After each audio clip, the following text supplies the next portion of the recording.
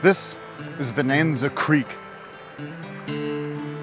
We're in Yukon, just outside Dawson City, near the Klondike River. This is where it all started. In the summer of 1896, a man called Skookum Jim of the Teton First Nation stopped here with his family for a rest after shooting a moose.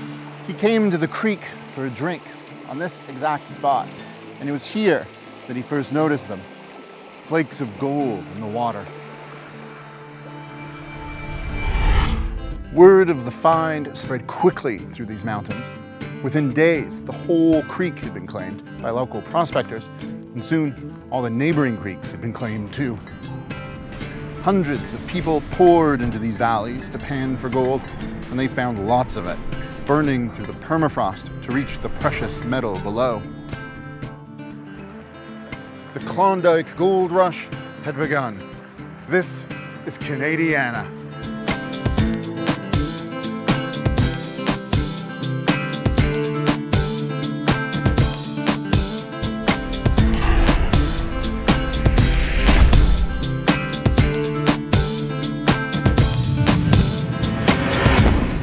Gold was a long, long way from the rest of the country in the far north, cut off from the outside world by icy mountains and frozen rivers. There was no road to this place, no telegraph, not even regular mail delivery. It took almost a year for the news to reach the outside world, but when a steamship pulled into Seattle carrying 2 tons of gold, it started an international stampede. The timing was perfect. The world was in the grip of a terrible depression. The promise of an instant fortune was enough to send droves of desperate adventurers scrambling north. They called them stampeders. Over the next 2 years, 100,000 of them set out for the Klondike, hoping it would change their lives forever. And one of them was Martha Louise Black.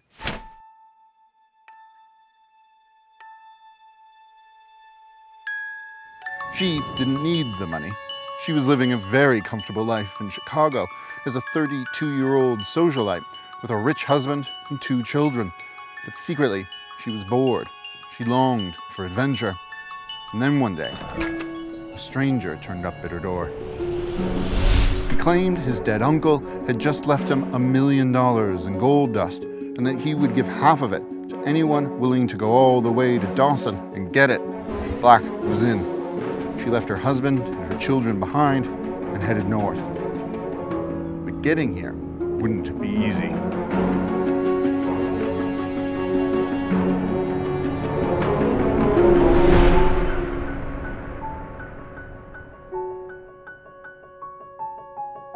These are the Coast Mountains.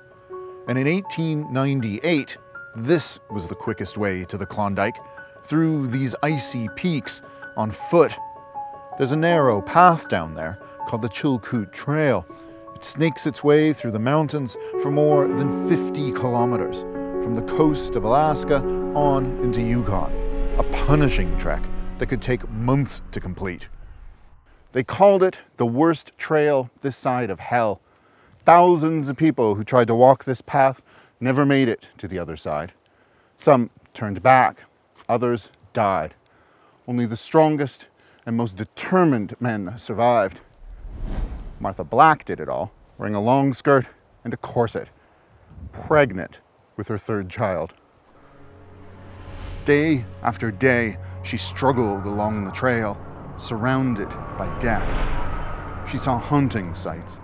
Avalanches so recent, corpses were still being uncovered. Abandoned equipment left behind by those who'd frozen to death or slipped from the narrow, icy ledges to their doom. The carcasses of dead horses lining the trail. Some said the mountain routes to the Klondike were so punishing that horses committed suicide, throwing themselves off ledges to bring their suffering to an end. And then, the most daunting obstacle of all, the Chilkoot Pass.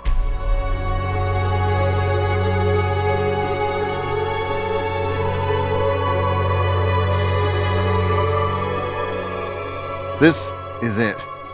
It stands on the border between Alaska and Yukon, a slight dip between the mountain peaks. At the bottom is the United States, where most of the stampeders came from. At the top, Canada, and the path onward to the Klondike. If Black wanted her gold, she'd have to climb this first. As Black made her ascent, her heart pounded in her chest. She struggled to breathe. There were moments, she admitted later, I felt I could go no farther. And then, just a few feet from the summit, her foot slipped. She lost her balance and fell, tumbling into a crevice where the sharp rocks broke her fall. Her hands were bleeding, her boot sliced open, her leg throbbing with pain. But she regained her footing and carried on. Then, suddenly, she was at the top. She'd made it. She was in Canada. And there at the summit were the Mounties in their famous red coats, processing travelers through customs and making sure everyone had brought enough food to keep them alive for a year. A load so heavy, some stampeders had to make the trek up and down the pass 40 or 50 times. Even then, their suffering was far from over. After the endless, grueling march through the mountains, they arrived here. Today, this is a ghost town, but 120 years ago, the shores of this lake were noisy with the racket of the tent city of Bennett. Thousands of stampeders were preparing for a deadly new chapter in their journey. This is the Yukon River. It stretches for nearly 3,000 kilometers. From the placid shores of Lake Bennett all the way to the Klondike and beyond, it's one of the mightiest rivers on the continent. Martha Black and the rest of the stampeders were determined to conquer it any way they could. Here at Bennett, they cut down whole forests worth of trees, sawed them into boards, and banged them together into makeshift boats and rafts. Most of them had no clue what they were doing. Their vessels were leaky death traps. But all through the summer, an endless flotilla of rickety crafts floated down the river toward the promise of gold.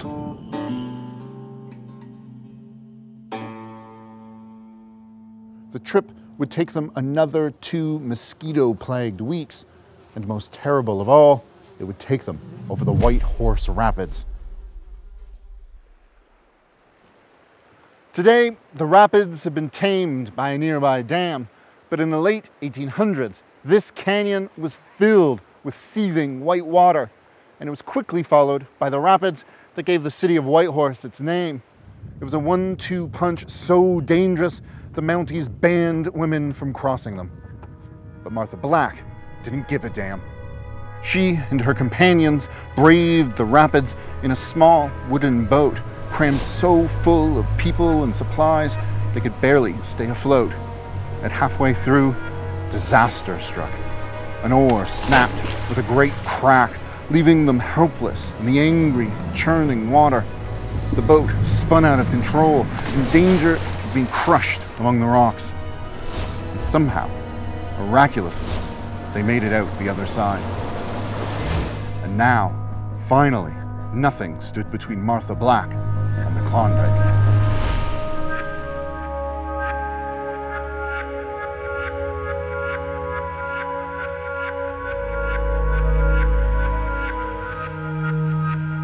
Black arrived here in the summer of 1898. Just a couple of years earlier, this spot where the Yukon and Klondike rivers meet had been home to an indigenous camp. The Klondike Richest and their ancestors have been coming here to hunt and to fish for thousands of years. Now, suddenly, it was the biggest city west of Winnipeg and one of the most famous places on Earth, the beating heart of the Klondike Gold Rush, a muddy, drunken mess of tents and log cabins. There were gambling dens where more than $100,000 could be lost in a single hand. Dance halls where prospectors spent so much gold on booze, you could make a fortune panning for the gold and the sawdust on the floor. And saloons filled to the brim with adventurers and dreamers of all kinds. There was Sam Steele, the most famous Mountie of them all, the writer Jack London, who turned the stories he found here into best-selling books like White Fang. Calamity Jane, whose exploits with Wild Bill in the Wild West are still the thing of legend today.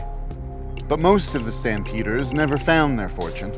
Of the 100,000 who set out for the Klondike, only 30,000 ever made it to Dawson City.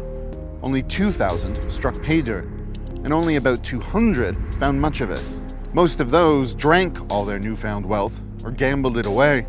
Only a few dozen people ever got their gold out of the Klondike. And after just a couple of years, the easy finds dried up and the prospectors moved on. The last great gold rush was over. But while thousands of people streamed out of Dawson City, Martha Black stayed behind. She never did get the gold she'd been promised all the way back in Chicago. What she found here instead was a whole new life. It wasn't an easy one. During her first winter here, as she got more and more pregnant, she lived in a cabin just over there, on the other side of the Klondike River. It was called Lousetown. Some said it was the most lice-ridden place on earth. The temperature sometimes dropped to minus 55 degrees Celsius. Dawson suffered outbreaks of typhoid, malaria, and smallpox. A fire burned down half the town, twice. Night after night, Black later remembered, I prayed to die. She finally gave birth alone in the cabin to a 9-pound baby boy. And when the spring came, an avalanche nearly wiped out the cabin with her and her new son in it. But no matter how dangerous life here might be, the North found its way into her heart. Black fell in love with this vast, rugged country, with the pale green moonlit nights, with the wildflowers draping the mountainsides in color, and with the strange characters who called this place home. Before she knew it, Black was at the center of Dawson's social life, welcoming strangers into her cabin, grizzled mining men who came bearing gifts for her new baby and tears in their eyes as they remembered the families they'd left behind. She quickly put down roots here. Her other kids joined her, and she met a new man, a lawyer from New Brunswick named George Black. He proposed after just 2 weeks. Together, they started their own gold mining company, and George entered politics, getting elected to city council and appointed as commissioner of the Yukon, in charge of the entire territory. They lived here at the commissioner's official residence. George eventually got elected to Canadian Parliament and became the Speaker of the House of Commons. But there was a shadow hanging over him, his memories of the First World War. The horrors he'd seen in Europe haunted him for the rest of his life. Decades later, he suffered a nervous breakdown brought on by his PTSD. When the next federal election rolled around, he wasn't well enough to campaign. And so that's how Martha Black found herself running for office. She was 69 years old. Her riding was the biggest in the country, with the smallest population. Reaching her voters was an epic challenge, but Martha Black was used to epic challenges. She campaigned by plane and by car and even on foot, sometimes walking for miles past herds of caribou and flocks of ptarmigan just to talk to 2 or 3 people at a time. She made no election promises except that she'd do her best, and for the voters of Yukon, that was enough. In February 1936, Martha Black found herself here, more than 4,000 kilometers away from Dawson City, on Parliament Hill in Ottawa. Just 2 weeks before her 70th birthday, she became the second woman ever sworn in as a member of Canadian Parliament. It was just the latest stop on an extraordinary Canadian journey. She'd risked her life to come north, defying death over thousands of punishing kilometers to find a new home. And she found it here, in Yukon, among the miners and the Mounties, the dance hall queens and the gambling barons. She opened her heart to them and to this unique place, and they responded in kind, choosing Martha Louise Black to represent them in Parliament and become a pioneer of an entirely different kind.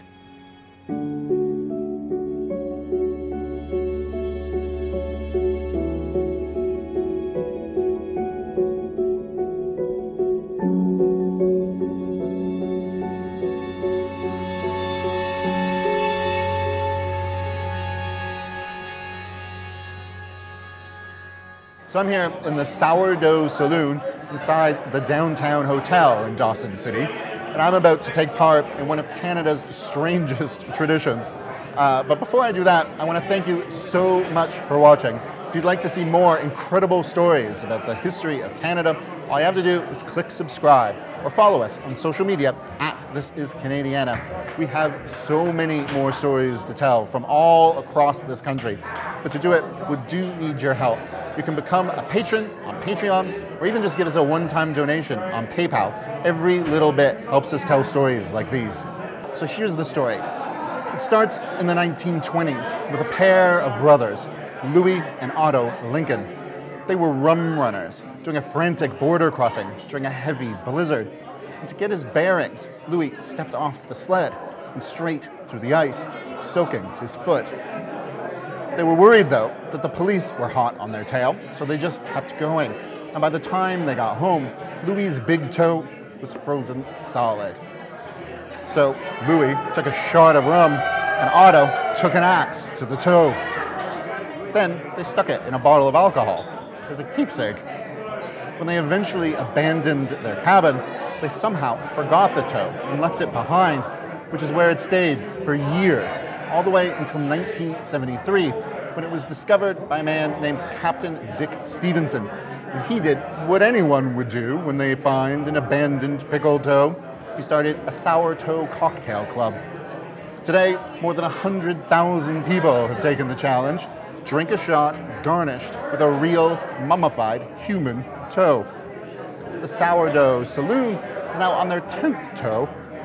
They've now had to up the fine for intentionally swallowing one, all the way to $2,500, which is what happened to the 9th toe back in 2013. Those new toes have all been donations, mostly from people who got frostbite or medical amputations, although one was left with a simple note: don't wear open-toed sandals when you're mowing the lawn. And that's the story of the sour toe cocktail, which I guess means it's time for me to join the club.